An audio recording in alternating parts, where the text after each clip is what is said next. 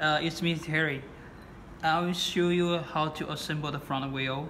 And when you get the bike, you will see this is the front wheel, and I'll put it up here to the front fork. And you will see here, this is a hub and this is the axis here. You can see this is no longer, it's short than the fork, and this side here. It here also is, you can see it is short, so it's a normal.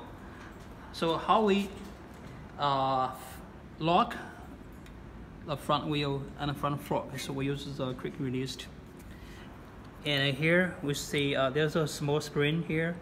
The smaller head just face the inner side, and the head, bigger head face the outer side here. We just get it through here. And also the small spring head, put it small side face the inner side, and the bigger head outside here. Just do like this way, and just use the quick release. And when you get it, feel the tight, and feel tight. So just fasten it. Okay, that's it.